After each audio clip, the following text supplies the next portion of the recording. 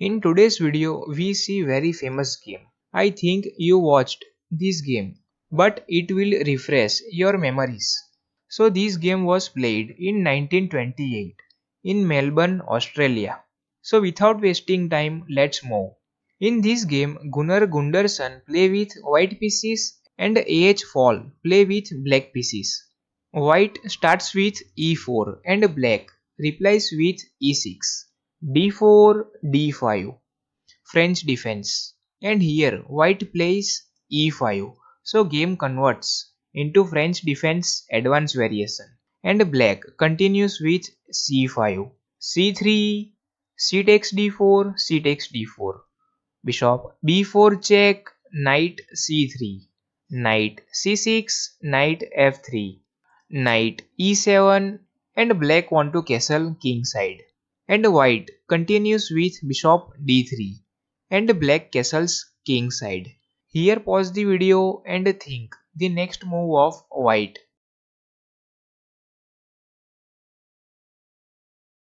If you find, congrats. Let's see. And here white continues with bishop takes h7 check and white sacrifice his bishop and black accept the sacrifice.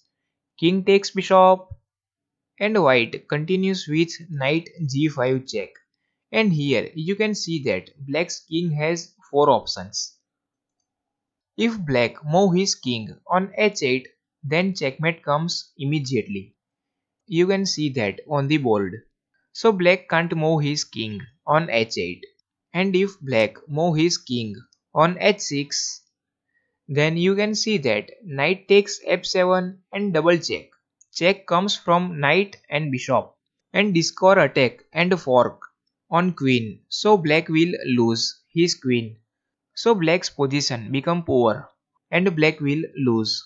And if black move his king on g8, then queen h5 comes and the next threat is queen h7 checkmate. If black move g6, then checkmate comes immediately. And if black moves f6, then checkmate comes immediately because f7 square is covered with knight. So queen h7 is checkmate. And if black continue with rook e8, then queen h7 check and king has only one move. King f8, queen h8 check and a knight g8 is forced move. And after knight g8, knight h7 check and king has only one move.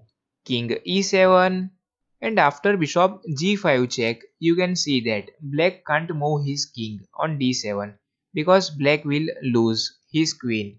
And if black moves f6, then queen takes g7 is checkmate because this d6 square is covered with pawn. And if black move his knight on f6 and create pressure on queen, then queen takes g7 comes and you can see that black's position is not better and black can't save his knight. If black move his king on d7, then knight takes knight check comes and you can see that black will lose his rook with fork. But after knight g5 check, black continues with king g6 and white continues with h4. And here black's position is very critical.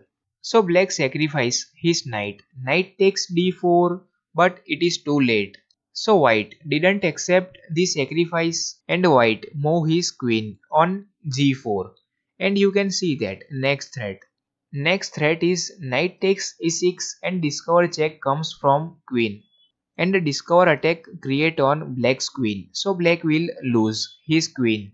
And here you can see that black's king has only one move.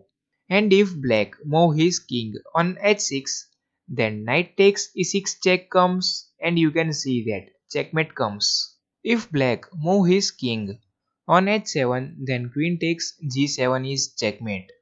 And if black continues with g5, then queen takes g5 check and you can see that checkmate comes immediately.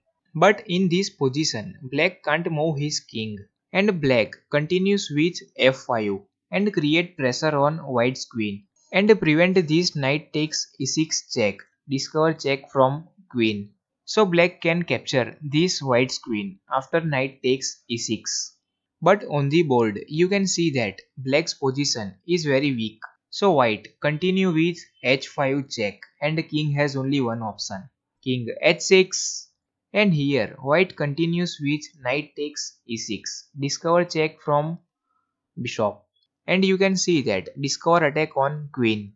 So black is in danger. If black move his king on h7 then checkmate comes immediately. And if black moves g5 then queen takes g5 check and you can see that checkmate comes. And if black moves f4 to cut the bishop's line then checkmate comes because this pawn is supported by rook. But after knight takes e6 check, black continues with g5 and you can see that if you know this en passant method, white can take this pawn with en passant. This is called en passant. So white accept this g5 pawn with en passant and checkmate because king has no moves. These two squares are covered with knight and the rook covers h file and this g pawn is supported by queen, so black can't capture this g pawn. What a checkmate. If you like the game then please subscribe the channel for watch more these type of videos and for your support.